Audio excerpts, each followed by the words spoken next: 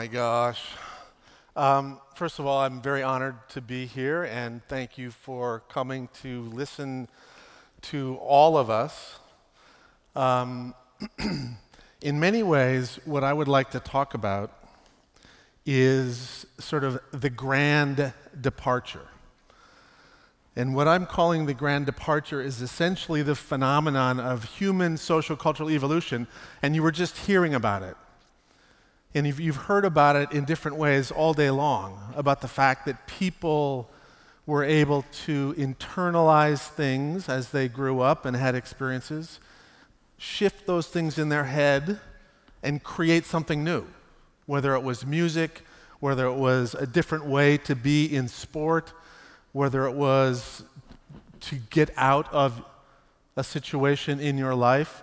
All of these things are examples of changes and departures from the inertia of who you are.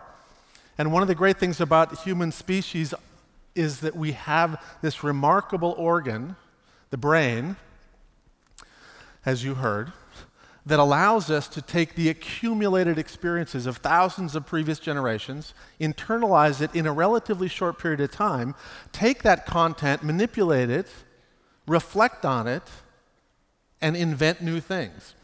So think about it. 50,000 years ago, human beings were genetically roughly equivalent to the way we are now. Can you imagine if we brought someone from that era and had them sit here and listen to what was going on today? I mean, it's astounding, the trajectory of invention that has occurred with our species. It's a process that is allowed by the brain. As you heard earlier, the human brain really is the most unique gift of our species. It is so unique because it's able to absorb content so rapidly and store this content. There's wonderful things about the way the brain's organized, is that certain gifts that we have that have allowed us to sort of invent who we are. And so much of what we do every day, the clothes we wear, the language we speak, the way we raise our children, all these technologies, these are complete inventions. We invented these. There's no genetics for English, no genetics for Japanese. There are genetic capabilities that allow us to make associations between patterns of neural activity that co-occur. So when we see something and we hear something, we can connect those. Our brain makes these incredible associations, and we do this in the billions. And we do this more effectively than any other species, and that's why we, generation after generation after generation, invent our own future. And part of what I want to do today, in my 14 minutes, is make you all think a little bit about some of the things that you should take into consideration as you invent your future and contribute to the social cultural trajectory of our species. Because make no mistake about it, what you put in your brain and what we put in the brains of our children, the way we raise them, the way we educate them, the choices we make about what we put into their heads, changes the trajectory of the species. And part of what I want you to understand is that, this inventing process has limits. We've done all kinds of things. We are so adaptable, but we have stretched the limits of our genetics in ways that I think are destructive. Not everything we've invented is good. Racism is not good. Misogyny is not good. But we've invented it and we pass it on, generation after generation after generation. We've invented child-rearing practices that are not good. We've invented educational models that are not biologically respectful, that literally fight our biology. Sitting on your butts for 45 minutes or 2 hours or 6 hours and not moving and not touching and not relating to other people is dysregulating, it's non-rhythmic, and it literally puts you in a position where you are inefficiently going to be able to internalize any cognitive content. We can also lose the accumulated wisdom of thousands of generations. We're not the only smart generation. In fact, we're doing a lot of really stupid things. So what I want to do, I'm going to take a few minutes and talk to you about a couple of these really important gifts of our genetics that when we do this inventing process in synchrony with our biology, we see quantum leaps in productivity, creativity, invention, and in humanity. But when we do the inventing process at odds with our biology, we lose. We're inefficient. We spend money, effort, energy, and we don't get where we want. So, these two gifts, you've heard a lot about the relational gift. Human beings are fundamentally relational creatures. Every single part of your brain, every single part of your skin, your face, your eyes are dedicated to forming and maintaining relationships, because the truth is, it wasn't our brains that kept us alive, it was our collective brains that kept us alive. We survived because we were able to work together, cooperative hunting, cooperative sharing of things that we gathered. It was the relational capability of the brain that allowed us to survive, and it is the relational capability of the brain that continues to give us our best gifts: reward and regulation. Your stress response systems and the neurobiological networks that give you pleasure, both of those are intimately connected to the relational neurobiology. You feel most rewarded and you feel safest when you are with people who you love and respect. And when you are dysregulated, you can't learn, and you get physically ill. And when you are not being rewarded through relational things, through healthy things, you get rewarded through Oreo cookies, right? Anybody read the study yesterday? You get rewarded from drugs of abuse. So, let's talk about these things. 50,000 years ago, on this planet, human beings lived in multi-generational, multi-family groups. There were grandmas and aunties and babies all in the same space. There was more touch, more eye contact, more conversation. There was a relational milieu that literally fed the brain in this incredibly rich way. The best way to get cognitive content into your brain, to learn things, to learn math, is in rhythm and in relationship. Those of you who know anything about science, not that I'm assuming you do, but those of you who do will appreciate this. When you teach a class where there's 30 kids and one teacher a topic, you get a certain uptake of that content. If you take a child and you teach that same content to them one-on-one with a tutor, there's a 2 sigma shift in the uptake of that content. In other words, the dumbest kid, the kid who had the hardest time, the most struggles with learning that content, would actually learn the content more efficiently in a one-on-one relationship, more efficiently than the person who was at the top of the class. We have invented a world that is relationally different than the world our brain prefers. The size of the human living group has shifted. We've gone from having 30 or 40 people in continuous relational interaction to a world where there's fewer than 3 people in the average household, and those people are watching television most of the time, and they're not having conversation. And when they leave that environment, they're going out into the world where they're educated in an environment where there's 30 kids and 1 teacher. And everybody knows what happens when you have a phone and you text and you tweet. The relational environment is changing. The relational landscape of the world, we're more mobile. We move away from our families. We've invented all kinds of great stuff, but the unintended consequences of our inventing process means we have our own home in a brand new community, in our own room, and in our own room, our own TV. We're not having family meals. We're not having touch. We don't have people in our lives. We have 1,000 friends on Facebook and not one single person to have dinner with. We have created a poverty of relationships that is much worse than the poverty of material things. I'm not a fan of being poor. But I'll tell you what, if I had my choice, I'd much rather have somebody have wealth of relationships and poverty of material goods than have lots of material goods and poverty of relationships.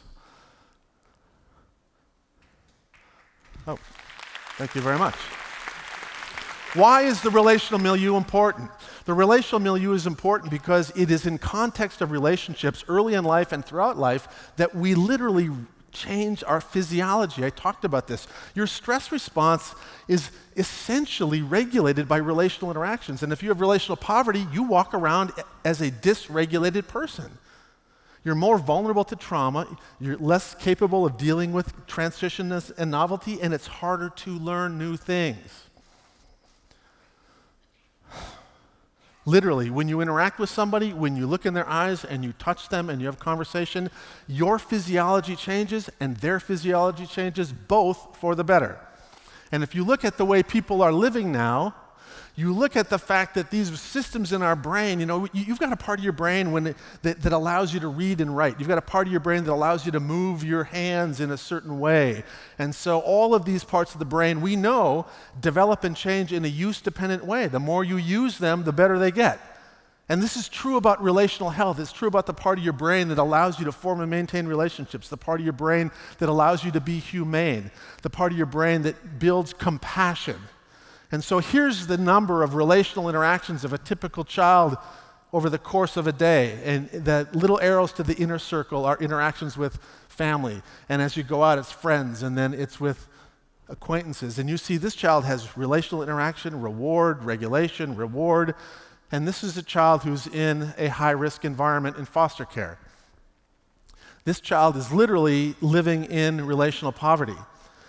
He's starving for reward, he's starving for relationship, making him much more vulnerable. And the truth is, if you understand how the brain works, if you understand the fact that in order for you to be empathic, in order for you to be compassionate, in order for you to love, you have to have been loved.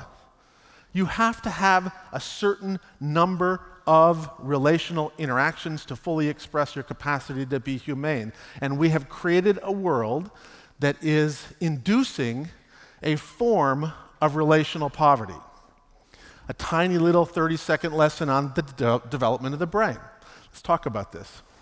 The brain develops as a reflection of the world it grows up in. You heard about that earlier. But the vast majority of the organization of the brain doesn't take place at 15 to 25. It takes place in the first 3 years of life. By the time you're 4 years old, your brain is about 85% the size it is when you're an adult. The foundational structures that you will use to form and maintain relationships are in place early in life. Now, you can modify the brain changes, but what happens is if you have poverty of experience early in life, it changes your brain in profound ways that are hard to catch up with later on. This is a drawing of a boy who had 3 years of neglect in an Eastern European orphanage and then was adopted by a loving family. 5 years of intensive loving services was unable to catch him up to the point where he was normal by the time he was 8. And this is what happens. The brain on the right, obviously smaller and different. The brain on the left, a normal 3-year-old child. The child on the right was raised in a cage, much less touch, much less opportunity for motor activity, much less relational interaction. The brain changes as a reflection of experience. Poverty of relationships means abnormalities in the brain. And we have created a world, the modern world, where we have essentially induced a form of institutional, social, cultural, relational poverty. It's neglect. The average child now grows up in an environment where they get about 1/24th the number of relational interactions that a child would get 50,000 years ago if they lived in a hunter-gatherer clan. So there are parts of our brains, all of us, where our capacity to be fully humane and compassionate and fully relational skilled are being unexpressed. And if we don't address this, if we don't change this, we will not be able to depart from the trajectory we are on, which is not a good trajectory. The next great departure for the human species is when we and when you understand that this inventing process, that your process of development, your process of child rearing, your process of choosing what is in the educational curriculum and how we educate people incorporates the wisdom of our own biology. We are relationally respectful, we recapture relational health, and we value early childhood. Whenever human beings have created policy, practice, or law that's biologically respectful, we've had quantum leaps in productivity and humanity and invention. We have to depart from our current trajectory.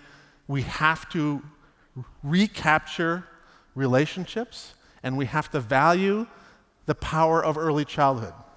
And I'm going to end on this slide and just point out one thing that we need to remedy. You've been hearing all day long. The organ that allows you to be creative and productive and humane is the brain. And the way the brain changes is in context of experiences, particularly relational experiences, but it's much more malleable early in life than it is later in life. If you look at the curve that goes from the top down like this, and it says the brain's capacity to change, that's basically how easy it is to influence the brain. And then you look at how we're spending dollars on programs to change the brain, you see this incredible mismatch between opportunity and investment.